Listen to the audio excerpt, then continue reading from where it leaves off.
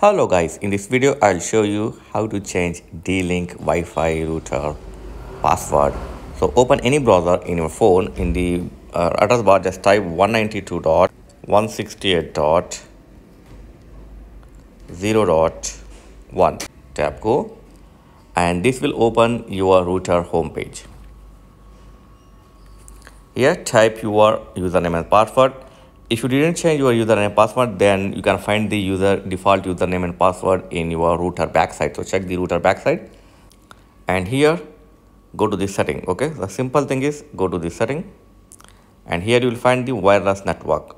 So user interface may be changed, so you need to basically find the network setting or wireless setting. Okay, so I will go to the network setting and here it will show my 2.4 gigahertz and 5 gigahertz. I have set up the dual band. So first in the 2.4 gigahertz, here your SSD ID, that means your Wi-Fi name, and that's Coral, and here your password. Okay, just remove this password if you want to change and then type your new password, and after this simply tap on apply. Okay, so do the same thing to your 5 gigahertz.